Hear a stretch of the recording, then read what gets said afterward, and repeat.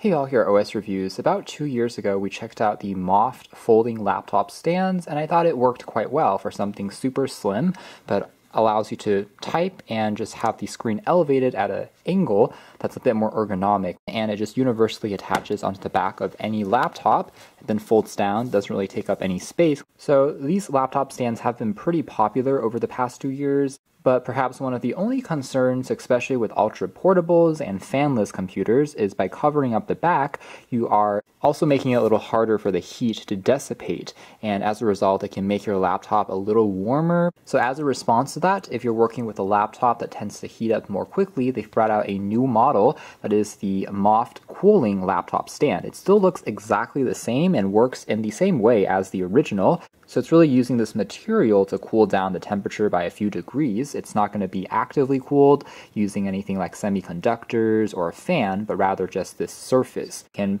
be folded completely flat, 15 degrees or up to 25 degrees, still claiming to hold up to 18 pounds. Now the early bird price will start at around 30 bucks a pop, so pretty similar to what the original sold at, but again just adds this film which is made out of graphene. In terms of how it works, basically the entire back here will then dissipate the heat more outwards, claims up to 5 degrees Celsius on average, and they claim that this texture, which is again this fabric-like vegan leather, is also going to be wear resistant. If you get some marks or food on it, it should be easy to wipe out. And on the inside we have just the laptop stand itself wrapped in this tissue paper. We can pop this open, and on the inside we'll have just a quick start guide that tells you how to set it up.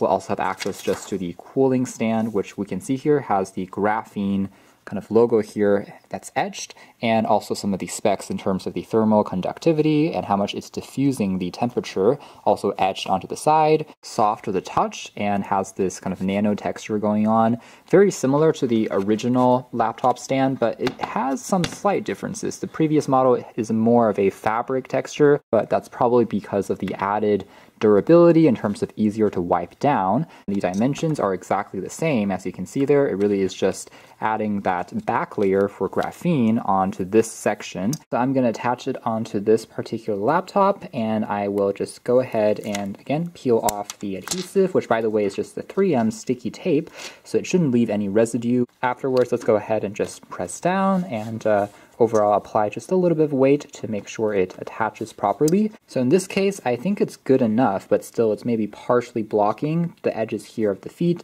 Again, depending on how large your laptop is and the design that it's using there. But overall, since this material will be lifted up a little bit, it will be touching the surface of a desk, and thankfully it is a pretty grippy texture, so you don't really have to rely on the feet naturally on your computer. It won't really slide around on a desk, as you can see there, even if you are putting it down. Afterwards, it functions in exactly the same way as the original, so you can see that this portion with the graphene has been properly attached onto the back of your laptop, and you can even tell some of those micro dots of where that graphene material is trying to work its magic.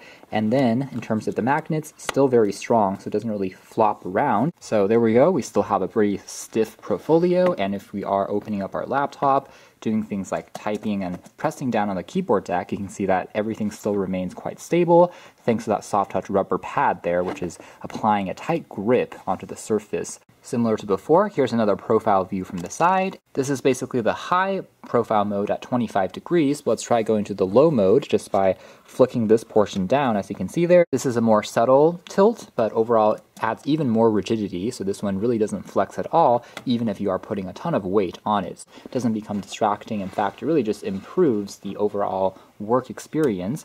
And again, just same remarks as we said about the original MOFT. As far as laptop stands are concerned, I think this is one of the more clever, compact designs that does work surprisingly well. It makes a subtle difference in terms of the cooling as well. It doesn't become quite as hot, especially if you are charging your laptop while using it. But after 30 minutes of usage, a laptop without the stand typically will get around 42 degrees in Celsius, versus with the stand, it's going to be around 40.5 degrees. So about 2 degrees Celsius in that initial 30-minute range, and then moving into 1 hour, repeating the test again, the difference is a little bit more obvious. Temperature difference here of about 3 degrees Celsius can now be felt. So overall, the rating there of around 5 degrees, that will depend on your device, as well as what your surrounding temperature in the room is, and also where you're measuring from the front versus the back of the computer. But on average, I would say 3 to 4 degrees Celsius is fair, and you're not going to get, let's say, 10 degrees difference, which is super significant. However, it will still help you definitely in a pinch. It just makes it feel ever so slightly cooler and prevents things from overheating quite as much.